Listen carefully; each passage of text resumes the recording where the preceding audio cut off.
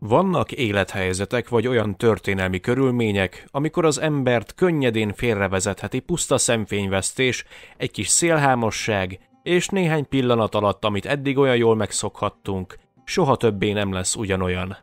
Valahogy így lehetne jellemezni Grigorij Jefimovics Raszputyin felbukkanását az orosz történelemben. Egyesek úgy tartották, hogy egy földön járó szent, aki olyan nagy tetteket hajt végre, mint Jézus Krisztus, míg mások szerint egy sarlatán, aki még az orosz cári családba is beférkőzött. Vajon tényleg csodatevő volt? Vagy nagyra vágyó kalandor? Ebből a videóból most kiderül. Tartsatok velem!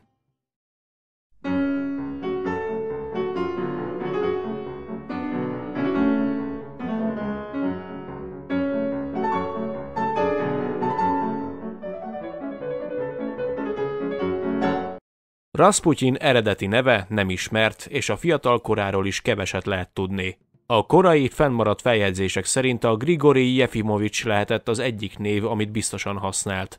A Raszputyin egész biztosan egy felvett ragadvány neve lehet, aminek etimológiai magyarázatát a mai napig vitatják a kutatók. Csak feltételezhető, hogy a Raszputnyik kifejezésből ered, ami annyit tesz: szoknyavadász, csavargó, züllött ember. 1869. január 21-én született a szibériai Pokrovszkoje községben. Szüleiről annyit tudni, hogy szabadparasztok voltak, nagy termőfölddel és saját tehén és lóállománnyal, amiből időnként bérbe adtak, főleg postaszolgálat ellátására. Még gyerekkorában állítólag megjelent a látóképessége, vagyis képes volt előre meglátni vagy megérezni azt, hogy mi fog történni a közeljövőben. Ennek azért is van jelentősége, mivel Raszputyin faluja a 19. századi Oroszország azon részén volt, ahol a pogány és az ortodox vallási elemek erőteljesen keveredtek. Az emberek jártak templomba, de mellette tiszteltek mindenféle mágusokat, varázslókat, akik különleges képességek és tudás birtokában tudtak látni dolgokat és embereket gyógyítani. Mivel a faluban nem igazán volt lehetőség a tanulásra, ezért Grigorij felnőtt koráig analfabéta volt. Fiatalkora néhány fennmaradt forrás szerint abból állt, hogy ivott és mulatott a kortársaival, amikor csak tehette. Lányok után kajtatott és lopásokból tartotta fenn magát. 1887-ben vett feleségül a szomszéd faluból egy parasztlányt, aki 2 évvel volt idősebb nála. Edward Razinski történész szerint azért választhatta a fiatal szélhámos azt a lányt, mivel az akkori orosz női ideál abban teljesedett ki, ha egy hölgy fizikailag elég erős, szívós ahhoz, hogy az otthoni munka túlnyomó többségét meg tudja csinálni. A friss házasoknak később 7 gyermeke született, de ezek közül mindössze 3-an érték meg a felnőtt kort: Dimitri, Matriona és Varvara. 1897-ben Grigorij elhagyta a falut és hátrahagyta a családját. A fennmaradt források azt igazolják, hogy a fiatal családapa lebukott egy lólopás során, és végre akarták rajta hajtani már a büntetést, ő azonban inkább meglógott az igazságszolgáltatás elől. Más források arról tanúskodnak, hogy Grigorij a vallás felé fordult, és ebből a meggyőződésből hagyta el a családot, hogy zarándokoljon. Útja során egy Szűz Mária látomás is szerepet játszott. Az ortodox egyház kultúrájában is ismert Istenanya ikonja helyezkedett el az ágya fölött ott, ahol megszállt. Éjjel arra ébredt, hogy az ikon sír és megszólítja őt, hogy menjen, vándoroljon a világban és tisztítsa meg az embereket a bűneiktől. Nos, ez azért is érdekes, mert a 19. századi Oroszországban jellemző volt az orosz lakosságra, hogy életük során egyszer elzarándokolnak az ortodox egyház által tisztelt szentek ereklyéihez, hozzájuk köthető templomokhoz, épületekhez, természeti képződményekhez. Grigorij Jefimovics fiatal korában már ritka volt, ha valaki ilyen vallásos életet élt, azok az emberek is főleg ereklyékhez, csodatevő ikonokat őrző kolostorokhoz látogattak el. Grigorij is pontosan így tett. A verhatúrjai Szent Miklós kolostor gyakori látogatóhelye volt, ugyanis legkedvesebb szentje verhatúrjai Simeon ereklyéi előtt tisztelgett rendszerességgel. Meggyőződése volt, hogy látói képességeit neki köszönheti, ezért ha azt bármikor is használni kívánta, elsősorban Szent Simeont hívta segítségül fohászában.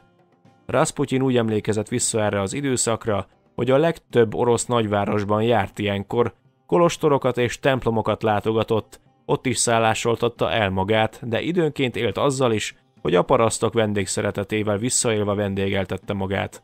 A kolostor látogatásai során a szerzetesek közé vegyülve megtanult írni és olvasni, azonban hangoztatta nem tetszését a szerzetes közösséget illetően, mivel szerinte a tagok többsége homoszexuális volt, és ráerőltették az életmódjukat annak ellenére, hogy ő azt nem akarta. Raszputyin lánya visszaemlékezéséből tudjuk, hogy a zarándok családapa vélhetően ez idő alatt szerezhette tudásának rejtélyesebb alapjait a pogány vallást előnyben részesítő varázslóktól és mesterektől. Leszokott az alkoholról és a dohányzásról, vegetáriánus lett és így tért vissza a családjához.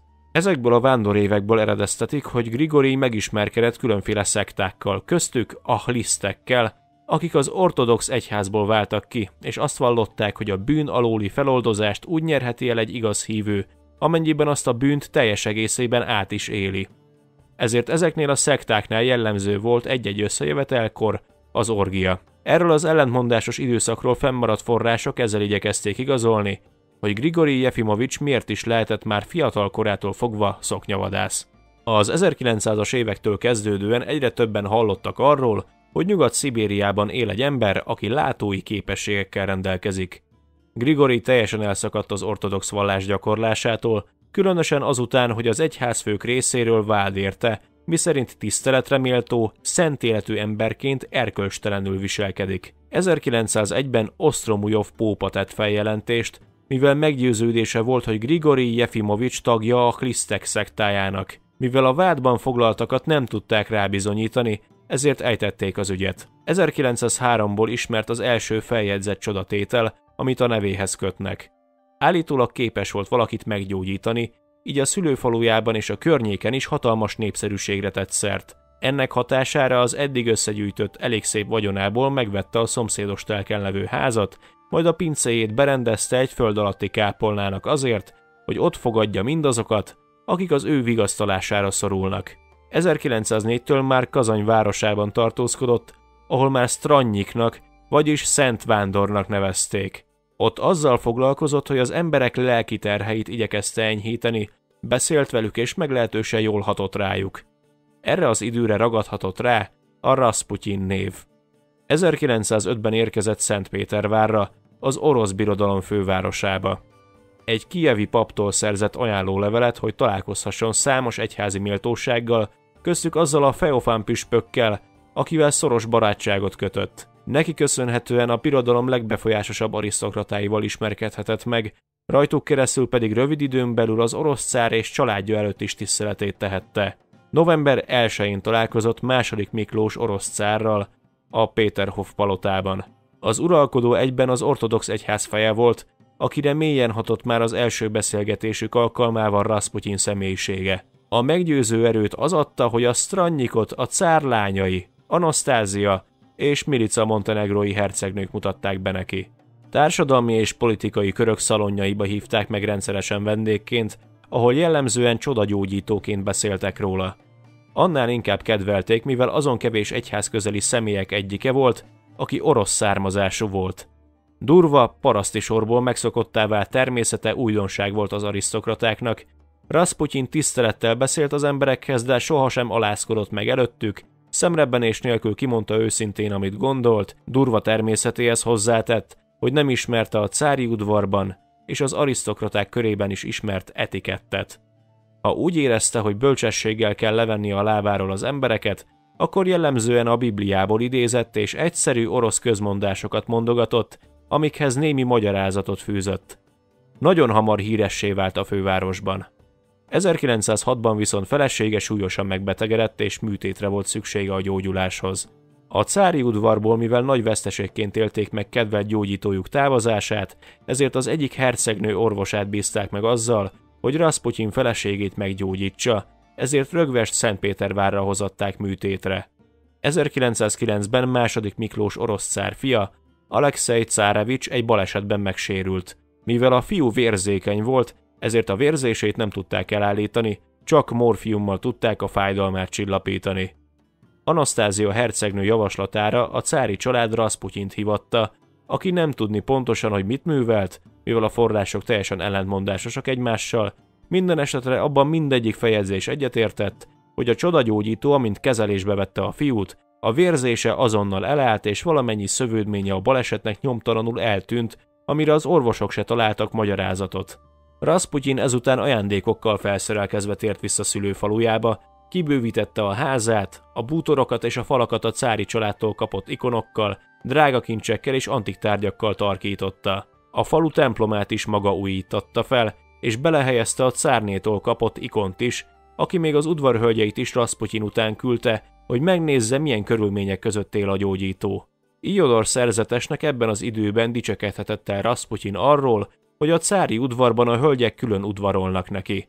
Ezt előszedett levelekkel igazolta, ám a legmegdöbbentőbb közülük Alekszandra Fjodorovna cárné szerelmes levele volt. Második Miklós orosz cár olyannyira bízott Raszputyinban, hogy kinevezte lámpagyújtónak, ami annyit tett, hogy a cári palota lámpáit neki kellett felgyújtania, így közvetlen kapcsolatba kerülhetett gond nélkül a cári család valamennyi tagjával.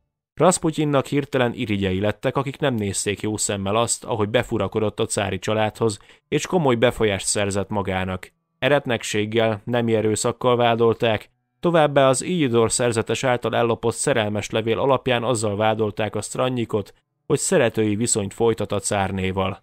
1907-ben külön eretnekséggel vádolták az ortodox egyházból, és a papság annak is minősítette, mivel szerintük a hlisztek tanait terjesztette. A közbeszédben tévesen nevezték őrült papnak, holott soha se szentelték fel.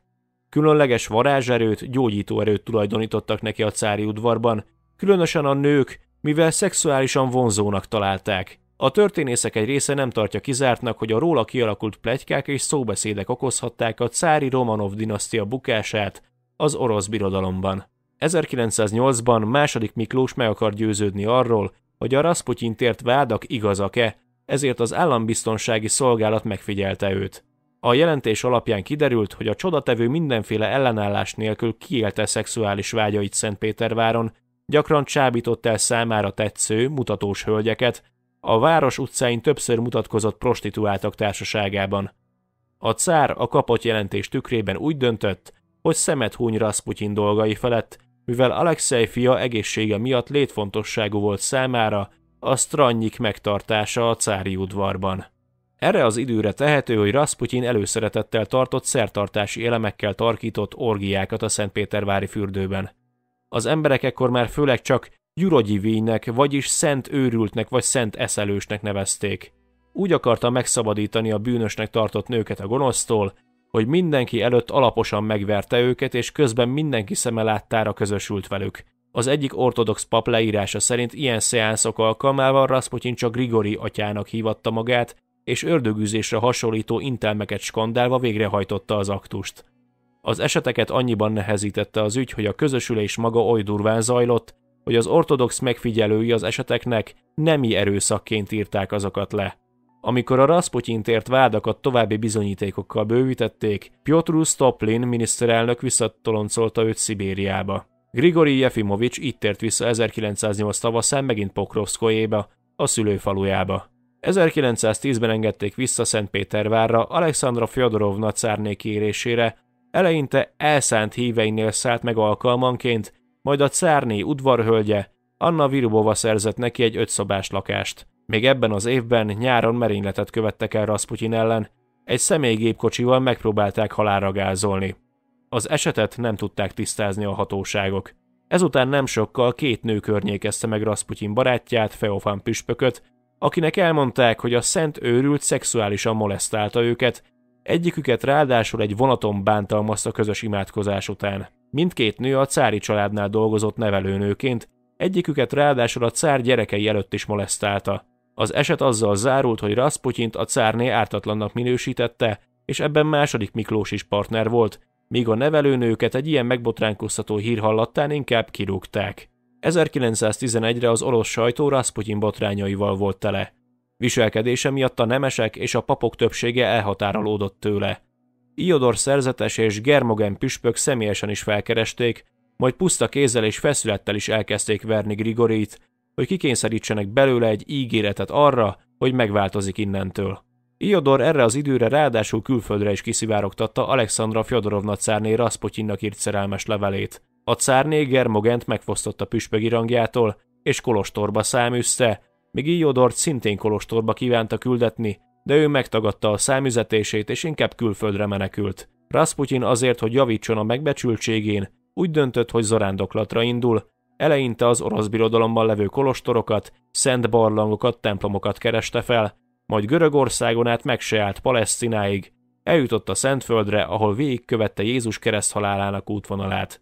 Azokon a helyeken, ahol megszállt éjszakára, szent embernek hívatta magát, és gyógyításaival, jövőbelátó képességével hagyott maradandó élményt az emberekben. 1911 őszén tért vissza az orosz birodalomba, majd 1912-ben a cári család Lengyelországba utazott egy vadászatra. Itt Alekszej cárevics súlyosan megsérült, belső vérzése lett, amin az orvosok se tudtak segíteni. A cárné ekkor küldött levelet Szibériába Raszputyinnak, hogy sürgősen tegyen valamit, mire a szent őrült egy hosszas imádkozással és verejtékezéssel fohászkodott Alekszej gyógyulásáért, majd nyugodt hangnemben írt egy válaszlevelet Alekszandra cárnének, a fiú pedig rövid időn belül felépült. A cárné, Alix, hálája jeléül Raszputyin idősebb lányát, Matrionát beíratta egy szentpétervári líceumba. Még 1908-ban történt az osztrák-magyar monarchia részéről Bosznia annektálása, amin második Miklós orosz cár hosszú ideje gondolkodott, hogy katonailag beavatkozzon-e, háborús indok-e egy ilyen eset.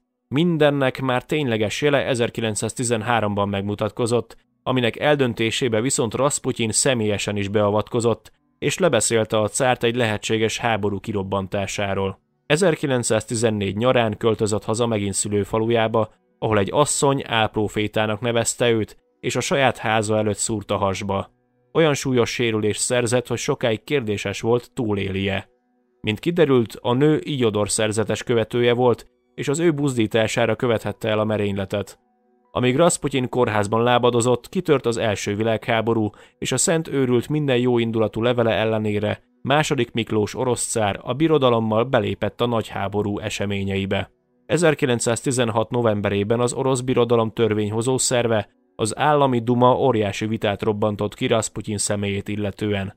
A duma elnöke, Lvov herceg külön kérte a képviselők felhatalmazását, hogy átvegye a cári hatalmat, mivel meggyőződése szerint második Miklós képtelen az uralkodásra, mert Raszputyin befolyásolhatja a döntéseiben. A szent őrült egy levelet írt második Miklósnak 1916. december 7-i keltezéssel, amiben megjövendölte, hogy meg fogják őt ölni. Kijelentette a levélben, hogy amennyiben a gyilkosa egy közrendű személy lesz, akkor a cári család túl fogja élni a halálát követő időszakot, de ha nemes öli meg, akkor a cári család valamennyi tagja 2 éven belül meghal, és 25 éven belül nem lesz nemesség az orosz birodalom területén.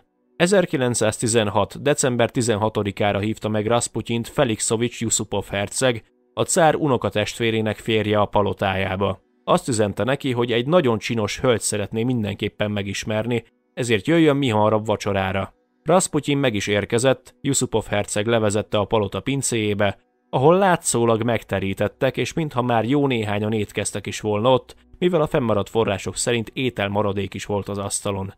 Raszputyin az asztalhoz ülve várta, hogy mikor érkezik a hölgy, majd a herceg unszolására nagy nehezen enni kezdett a süteményekből, és bort fogyasztott mellé. A süteményben és a borban azonban cián volt. A herceg azt várta, hogy a méreg majd hatni kezd, és a szent őrült belehal, azonban nem így történt. Jusupov herceg nem tudott tovább várni, ráadásul megrémült, mivel egy süteményben is annyi méreg volt, hogy az egy embert azonnal meg kellett volna öljön. Azzal viszont nem számoltak, hogy az édességben levő cukor semlegesíti a méreg hatását. Ezért mérgében felment a dolgozószobájába a pisztolyáért, lerohant a pincébe és szíven lőtte Raszputyint, majd felment a cinkos társaihoz, hogy ünnepelje a halálát. Jusupov herceg ezután megint nyugtalan lett és lement a pincébe 1 órával az incidens után, hogy meggyőződjön róla, tényleg meghalt-e a nagy rivális. Ahogy leért, Raszputyin kinyitotta az egyik szemét, amitől a herceg megijedt és felszaladt. Az őrült csodatevő ekkor erőt vett magán és kívánszorgott a pincéből. Egészen a palota udvaráig jutott, ahol Dimitrij Pavlovics nagyherceg és Vladimir Puriskevics politikus ketten látták el a baját. Puriskevics többször is rálőtt, majd vasbotokkal agyonverték és a Néva folyóba dobták. Jusupov herceg azért, hogy magyarázatot tudjon adni a vérnyomokra a palota területén, lelőtte a saját kutyáját. Raszputyin holtteste rövidesen előkerült. A boncoláskor derült ki, hogy a tüdeje megtelt vízzel, vagyis amikor a folyóba dobták, akkor még élt, annak ellenére, hogy a homlokát átfúrta egy pisztolylövedék, és azontúl számos találat érte a testét. 3 hónappal a halála után bekövetkezett a jóslat. Az 1917-es forradalom megdöntötte a cári rendszert, majd rá 8 hónapra megtörtént a bolsevik hatalomátvétel. A cári családot Szibériába vitték, és valamennyi tagját meggyilkolták. Raszputyin megítélését is innentől nem kérdőjelezték meg, köszönhető annak, hogy a forradalom előtt elterjedt Raszputyin ellenes propagandák a nép körében hatásosak voltak, majd a forradalom és a bolsevik hatalomátvétel után ez felerősödött és egyet jelentett a cári hatalom elítélésével. Raszputyin sírját felbontották, és földi maradványait elégették.